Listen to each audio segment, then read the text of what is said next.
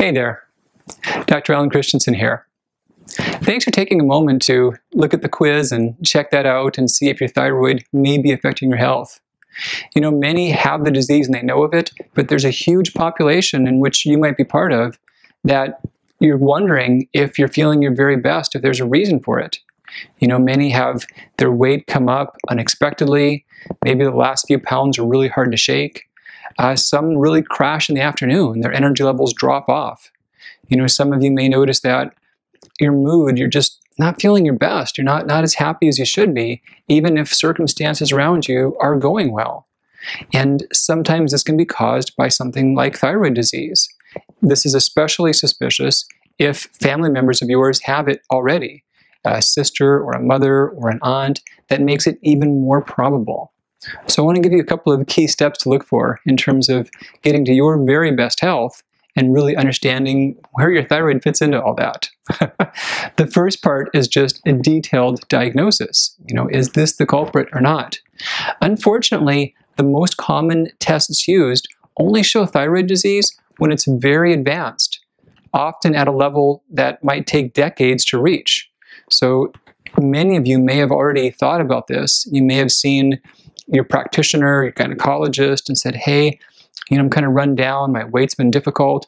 Could this be from my thyroid? And maybe you've had tests done and the doctor said, well, no, it's fine. Or maybe they said, well, it's borderline, but it's really not bad just yet. So even in those cases, this still could be a culprit.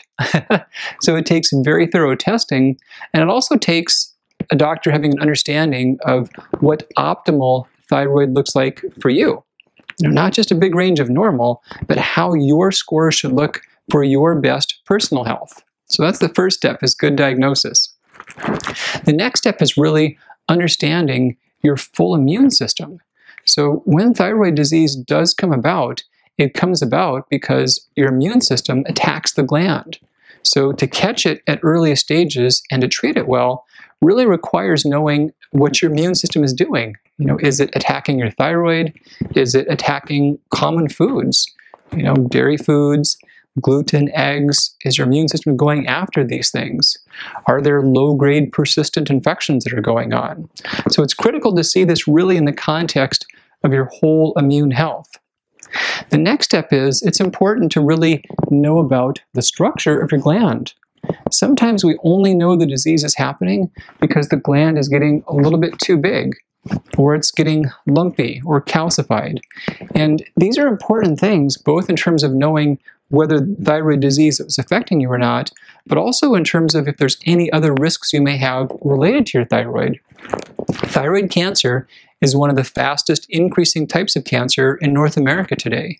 So it's critical, if you're suspecting thyroid disease based upon these symptoms, to also have your gland checked out structurally, which is an ultrasound.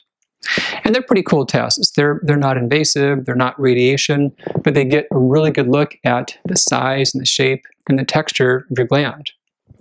Next thing you want to look for in terms of your care is clear goals and objectives. You know, where are you now, and where is it you want to be? You know, what would your perfect health look like?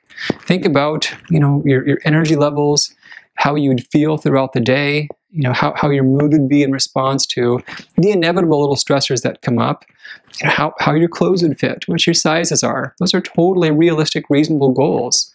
So your medical care should be aware of those and should have time frames and targets for those things. The last step is really knowing if your thyroid's a culprit, and having you on track to have it healthy involves looking at the real root causes of thyroid disease. You know, for some, the gland is functioning, but there's a whole lot of things that are about to do it in. And that can be toxins from the environment. That could be low levels of important nutrients. That could be reactions to common everyday foods. That could be ongoing infections, like in the sinuses or candida in the intestinal tract. So it's good to dig at all those root causes. And when those things are looked at and anything not right has been helped, you can have great health.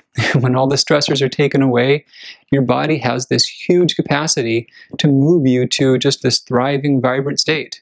And if it's not there already, there's reasons for that. And know that those reasons can be identified and they can be changed. You know, if myself or our doctors at Integrative Health could help you with that journey, we'd be totally honored to do so. There's a special offer we've got for you to help with that. So thanks so much for tuning in, and take great care of yourself. We'll talk soon.